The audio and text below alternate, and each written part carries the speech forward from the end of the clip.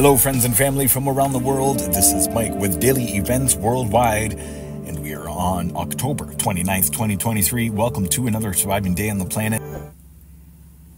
And welcome to the Daily Do, giving you your space weather update, as well earthquakes and world weather. Starting out here the last 48 hours, looking at our sun. Always an amazing sight here, brought to you by Solar Dynamics Observatory. This is the last 48 hours as we are observing multiple C-class solar flares, moderate at best.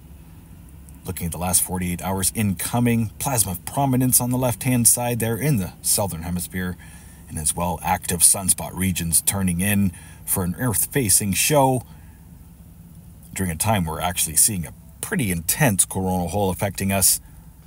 Look at the last 48 hours, outgoing, a couple sunspot regions, one fading out. Not too much to talk about in the outgoing position. Having a look at Multispectrum, showing the last 48 hours of the biggest events. There are those C-class solar flares I was talking about, and as well that massive coronal hole with a plasma filament stretching all the way around it. Let's hope that that filament stays attached during an Earth-facing view.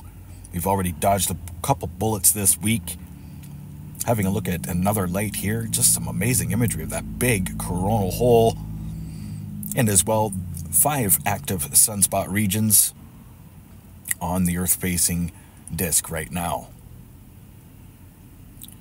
Coronal holes are a cooled region on our sun, and at times when they're Earth-facing, they can produce some pretty intense solar winds, in which they have forecasted here with daily events worldwide. Our solar winds are coming in over 600 kilometers per second, and sometimes, but right now over 500 for sure. Another light here, amazing images of the 4 active sunspot regions. Current space weather conditions, we are under a G1 geomagnetic storm watch during this coronal hole wind stream impact. Weak power grid fluctuations. Solar winds are coming in at 570 kilometers per second at this moment, and showing here the solar X-ray flux moderate, and a couple strong C-class solar flares, at least 5 of them throughout the day today. Solar proton flux remains average, and geomagnetic activity hyped right up to KP5 earlier today, and throughout the day was a KP4. Having a look at the ISWA space prediction spiral, showing Earth as the yellow planet, and as well all the space energy thwarted from the sun. You can see a CME coming off from one of those solar flares, shot out right at Mercury. Another look here at the energies taking off from our sun. This is from LASCO 2, showing that CME in the southern hemisphere. So that was an Earth-facing C-class solar flare producing a coronal mass ejection.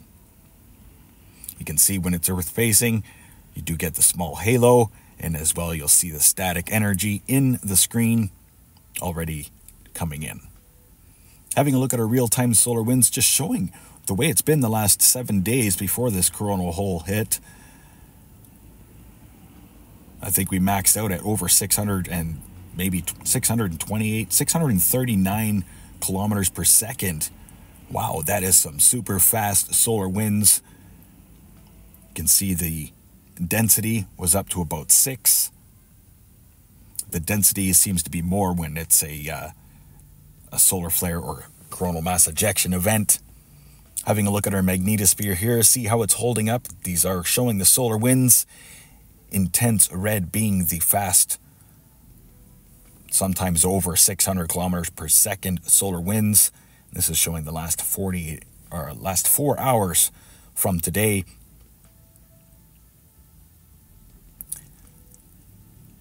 Quite a few big impacts here. And as well another map here showing the pressure planes.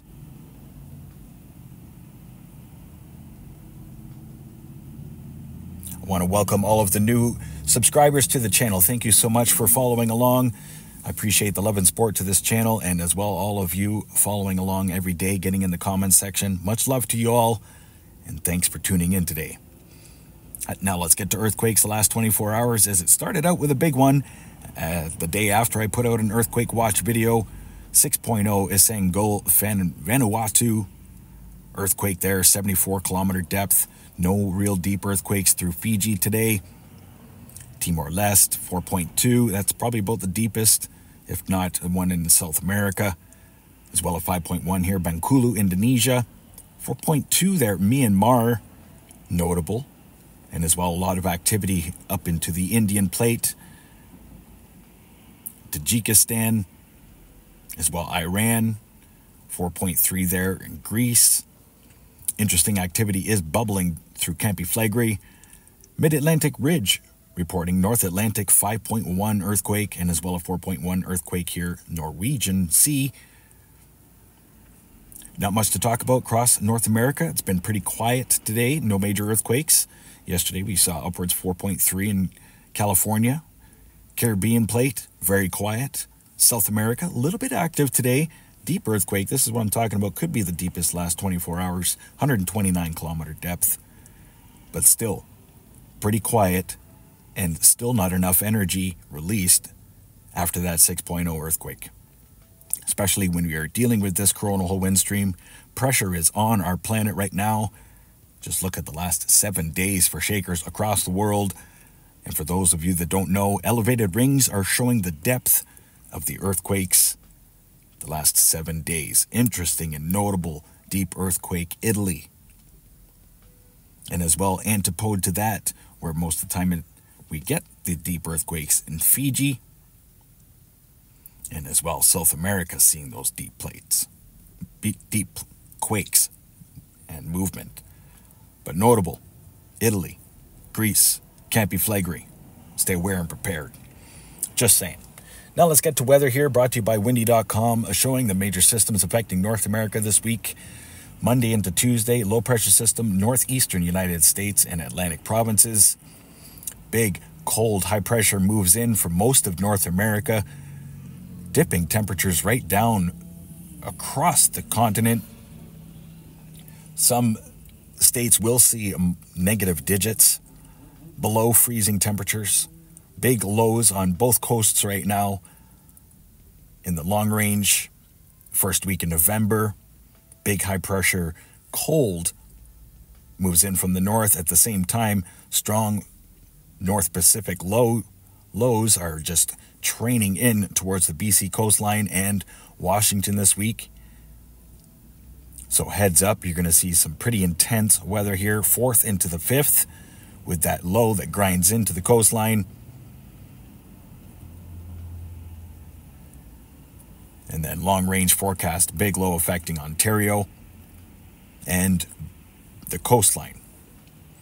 Overlooking Europe and as well Africa, Southeast Asia.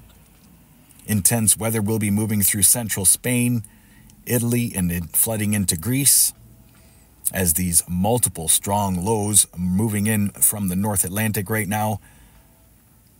November 1st into the 2nd is when Ireland will see the big system, and then another big one moves in 4th into the 5th, and then they all join forces there over Northern Europe, and will be very wet and snowy event for a lot of areas. And as well, some intense daily evaporation rains moving through Africa this week. Having a look over the Pacific Ocean and as well Australia, New Zealand, notable here. Cyclone development Monday into Tuesday, making landfall north New Zealand, heading southward and then joining forces with another low, and then that will linger around. So a lot of rain coming towards New Zealand. And then in the long-range forecast, same with Australia, the east coastline, with a system developing there. Could see possible cyclone development off the southeastern coast of Australia in the long-range forecast. Stay tuned to Daily Do, as these forecasts do change daily sometimes. Going to leave you here overlooking the North Pacific right now, as we have multiple lows that are going to be grinding straight up into BC and Alaska and into the Bering Strait. A lot of moisture is moving around right now, and some pretty intense cold temperatures are moving down from the north as the polar vortex is setting up for winter 2023. And I've been keeping you updated on the latest So here is the latest today for October 29th, showing our upper level winds, signifying our polar vortex as it is trying to set up. It's a little oblonged right now, but still some intense low pressure high pressure and very cold temperatures flooding down into North America right now. Parts of Alberta are below freezing, if not minus 11 to minus 20 with the wind chill. So yeah, stay safe, stay warm, everybody. Here is a look at our upper level winds for today as they are going to shift dramatically over the next couple weeks. You will see that live here every day. If you tune in, you subscribe, you hit the bell so you don't miss an update. I love you all. Peace be with you all. And thank you so much for watching. Stay aware and prepared. Stay young and have fun. And get your daily dew. Bye-bye now. If you enjoyed today's video, please hit that like button, subscribe, share with your friends and family from across the world.